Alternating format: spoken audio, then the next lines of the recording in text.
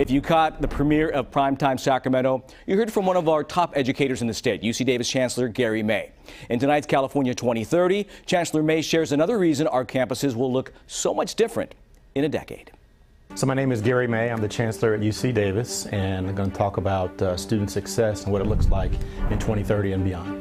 We believe that diversity not only is our obligation to serve all of California's population, but we also think diversity produces better outcomes in our educational process, in our research, and other things we do to support community service. Our campus population has never been more different. You see students from all backgrounds, all age groups, all capabilities, all outlooks, and we think that makes us a stronger university. Well, we certainly have challenges now that we didn't have in the past with the new Supreme Court ruling on the ability to use race in admissions.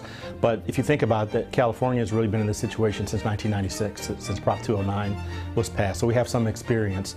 And we did see when Prop 209 passed.